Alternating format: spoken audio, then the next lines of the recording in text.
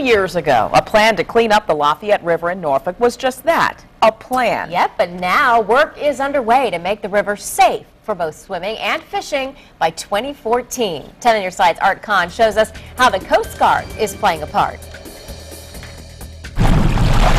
The Lafayette River has been suffering for years. You can still catch fish in the river, but you might not want to eat them. There's a lot of sickness from this water.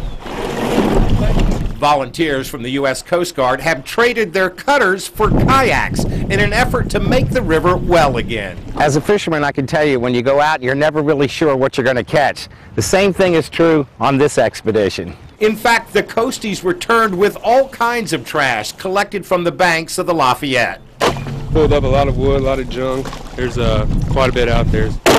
We have multiple boards and planks, barbed wire. We found a TV, PVC piping, multiple tires, kerosene can, as you can see. Litter is not the only thing killing the river. The river is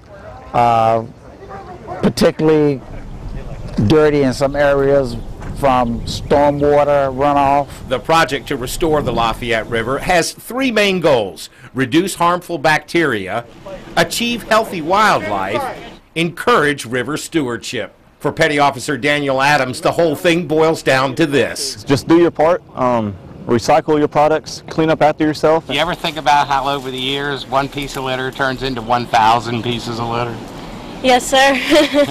I mean, it'd be easier just to throw it in a trash can, But even after decades of neglect, we're very ambitious and very hopeful that we will reach this goal. No doubt much is at stake.